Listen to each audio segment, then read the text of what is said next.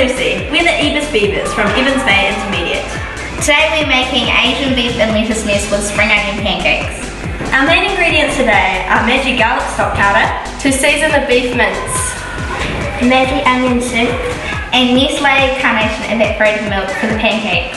Are you ready, guys? Yeah! Let's go!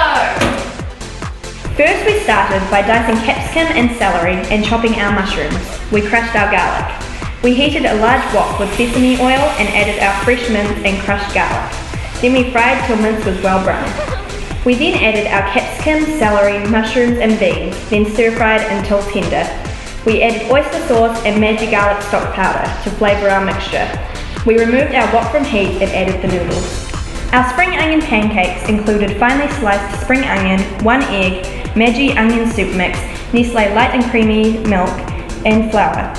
We beated ingredients together with an electric beater until smooth. We heated a small frying pan with oil, then when pan was heated, we added our pancake mixture. We cooked our 8 pancakes and rolled them up once they were browned. Finally, we presented our meal on plates. Our stir-fry mixture was placed in fresh lettuce leaves, served with spring onion pancakes on the side. Bon appetit! We're the Ebis Beavers and this is our meal. Dig in, guys. Yum! These pancakes are magical.